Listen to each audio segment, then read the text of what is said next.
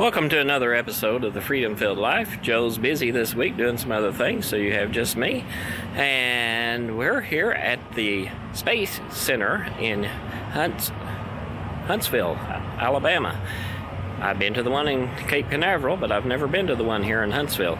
So let's go in and see what all they have to show us.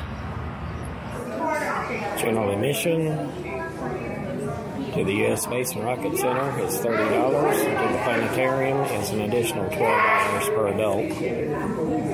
And then there are several other experiences that you can add on above that. 5 minutes, 20 seconds and counting.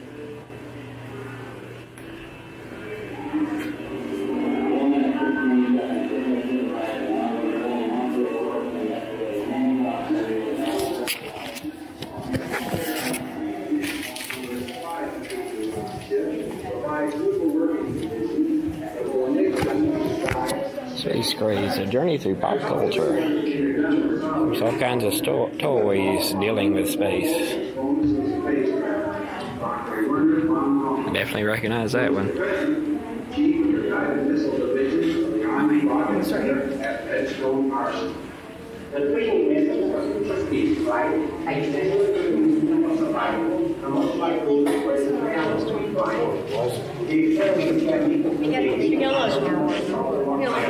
That was fake.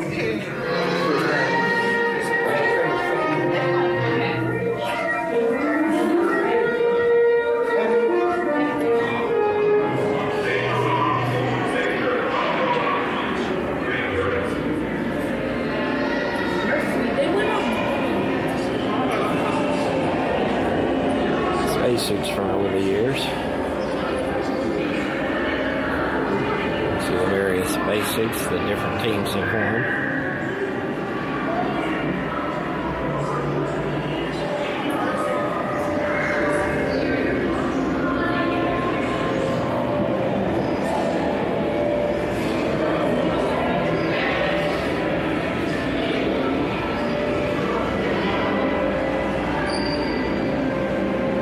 CubeSats. What are CubeSats? Small spacecraft often used to conduct scientific investigation and observations.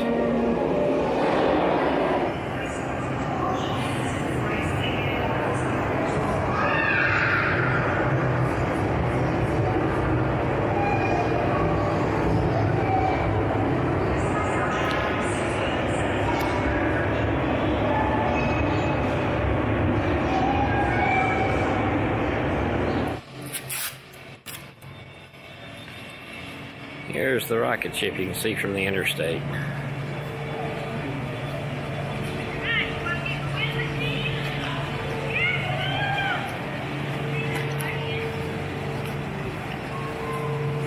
This thing is huge. Looks like you used to be able to walk out under it, but they've got that closed right now.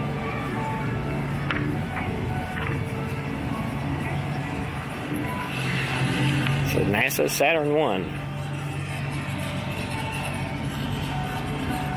Saturn I is the first American launch vehicle developed solely for space exploration. Taller than a 16-story building, the Saturn I launched 10 tons of payload into Earth orbit. First static tested in Huntsville in May of 1961.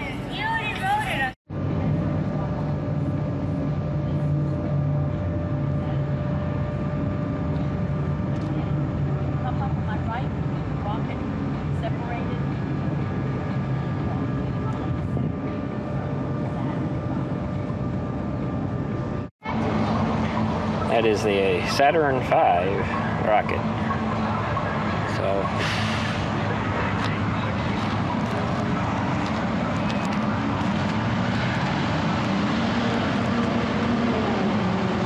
the first scheduled Apollo flight.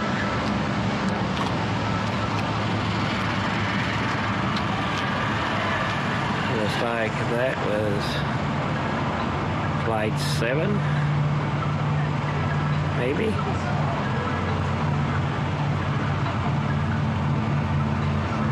This was restored the confidence of the Apollo program after the disastrous fire, Apollo 7 is remembered for carrying the first 3 men into space. So that was Apollo 7.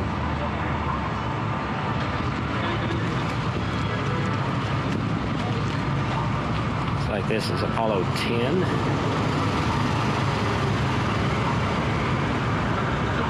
And 9. Apollos 9 and 10.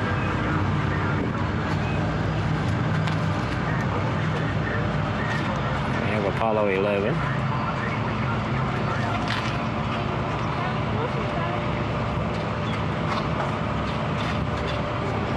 This was the one where they actually landed on the moon.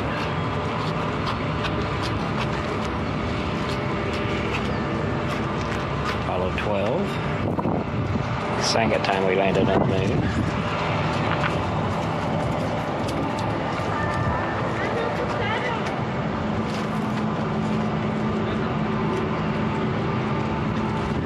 Apollo 13.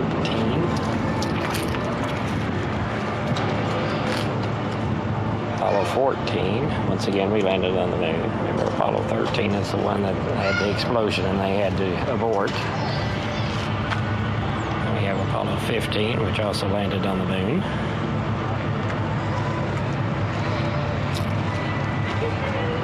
Apollo 16. And then our last moon landing, Apollo 17.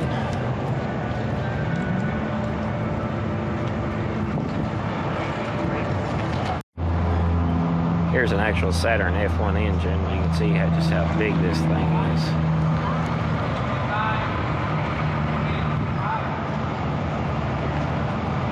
If you need a reference,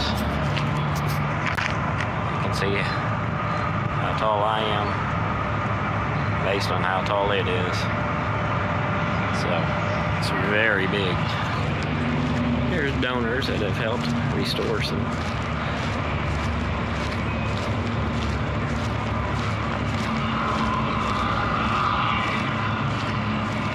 July 20th, 1969. Our lunar landing.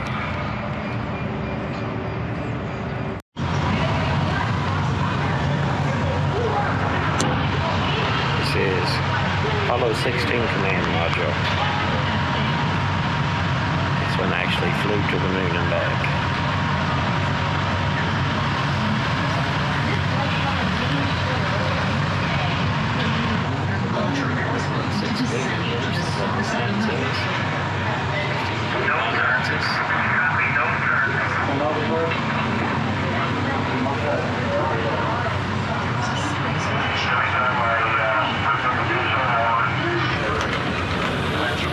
This is what the entryway with the astronauts would walk to board their ship look like.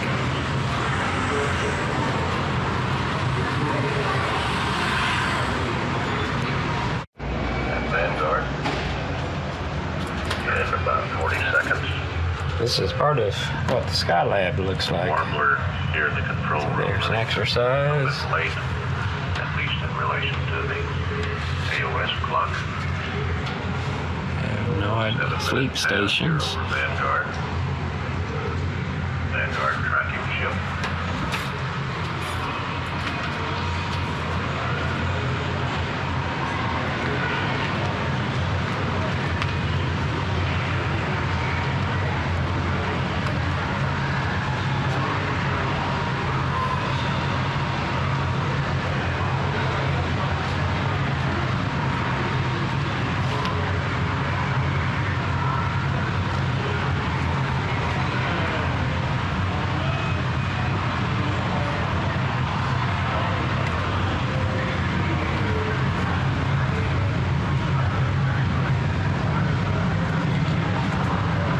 Let's see what this does.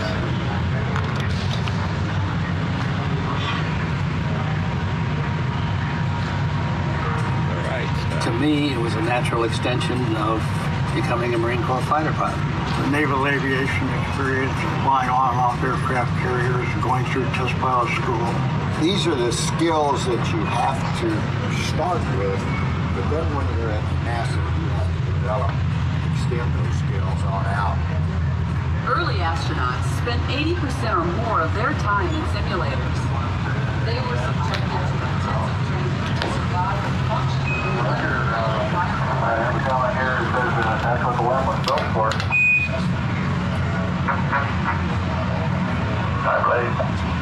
Should be what it would be like to get inside a command module. Laying down on your back. Switches up a button. Basically, it looks like an Airstream. We enjoyed each other's company. We learned to react alike, think alike. It was very, very Place for to sit and eat and study. Eat, sleep. It's like everything you need. History of the Saturn V, 63, 64, 65, 66, 67, 68, and 69. 69 is when we first landed on the moon, Apollo 11.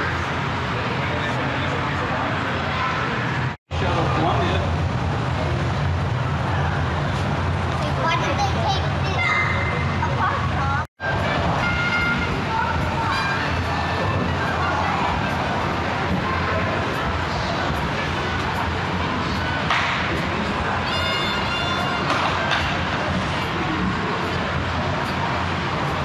Interesting in that it's got basically a color cutaway showing what's actually inside and how everything fits together.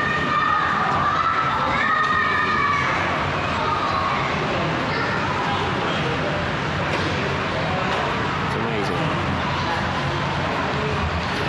Really like this up here.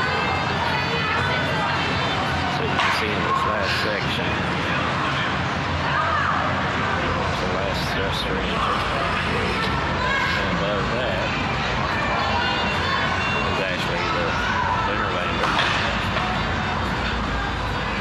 Above that would be the command module, where the guy is sitting at the very top. Saturn V launch vehicle. Wow.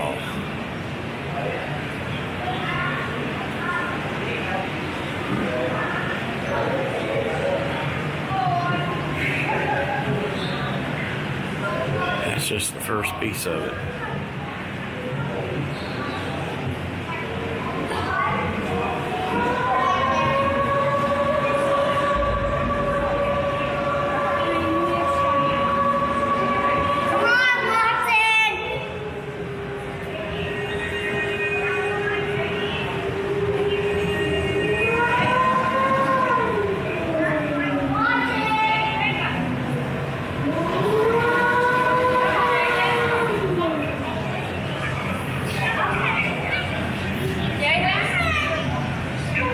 The second part.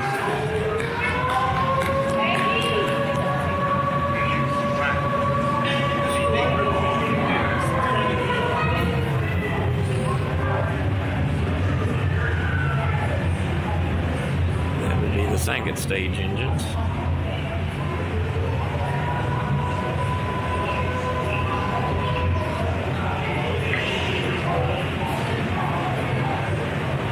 To the third stage engine.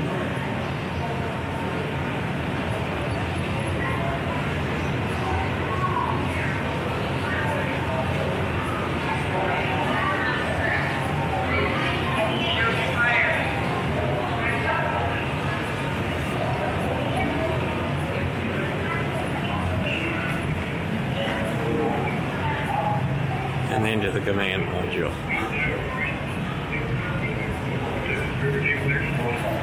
You're right, excuse me again. after that 60 on the West Coast.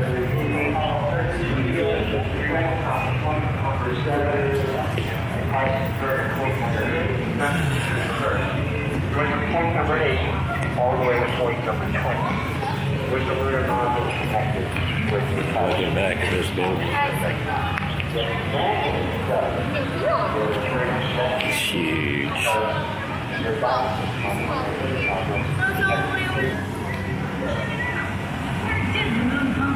Here's the lunar module.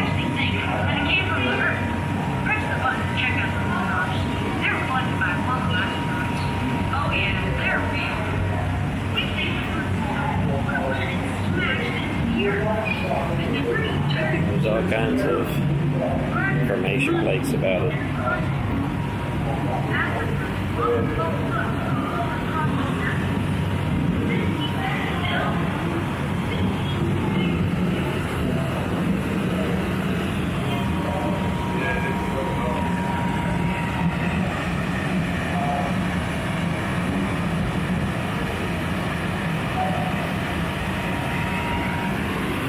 So the lunar rover will be built as light as possible.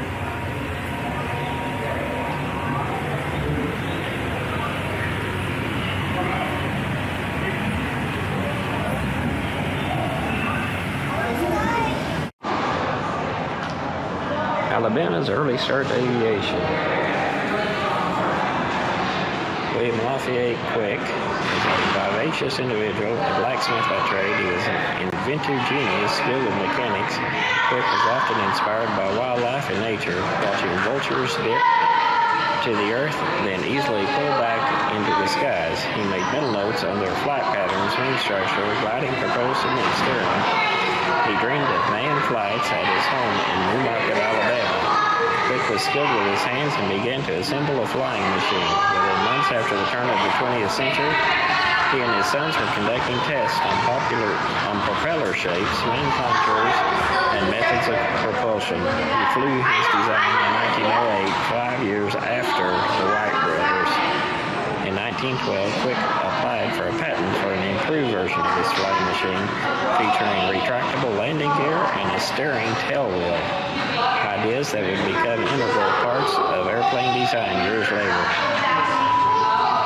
That's really cool.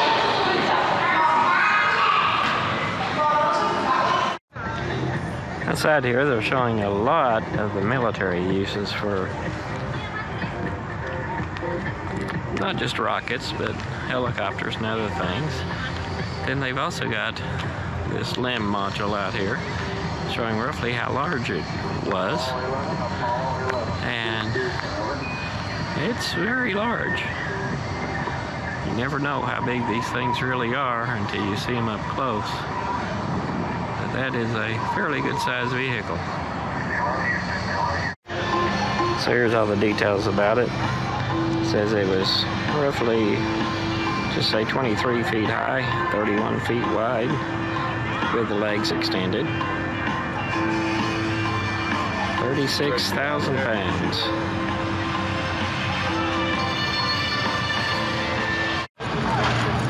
This would be the fuel tank and the rockets for one of the space shuttles.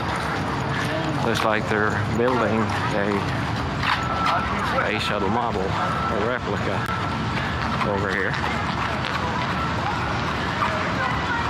All this stuff is still under construction at the moment.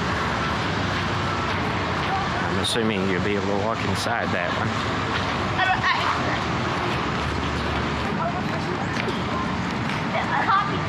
So apparently all this stuff is still under construction. So come back sometime in the future, you'll be able to see what they end up doing with all this. So if you're in the Huntsville, Alabama area, definitely come down and visit the U.S. Space Center. It's definitely an interesting visit. It's amazing how big these vehicles were and how well that they actually transported our people into space. So definitely come give this place a visit. Bring your whole family so that the children can learn about our past space adventures. And we welcome you back to another episode of The Freedom Filled Life. So like, subscribe, and we'll see you in the next episode.